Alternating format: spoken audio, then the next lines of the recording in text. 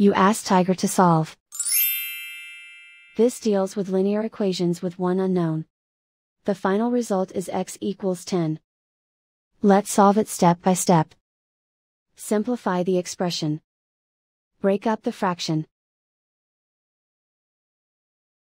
Find the greatest common factor of the numerator and denominator. Factor out and cancel the greatest common factor. Break up the fraction. Find the greatest common factor of the numerator and denominator.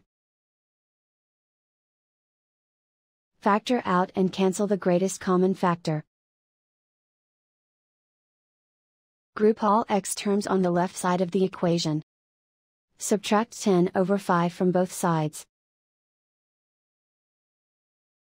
Group like terms.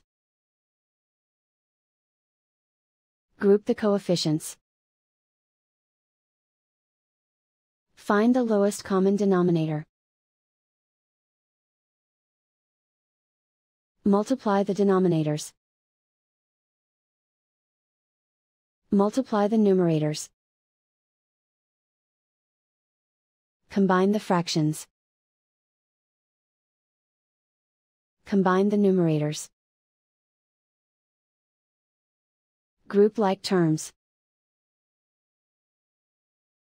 Combine the fractions. Combine the numerators. Reduce the zero numerator. Simplify the arithmetic. Group all constants on the right side of the equation. Subtract 1/2 from both sides. Combine the fractions. Combine the numerators. Reduce the zero numerator. Simplify the arithmetic. Convert the integer into a fraction. Combine the fractions. Combine the numerators. Isolate the x. Multiply both sides by inverse fraction 20/1.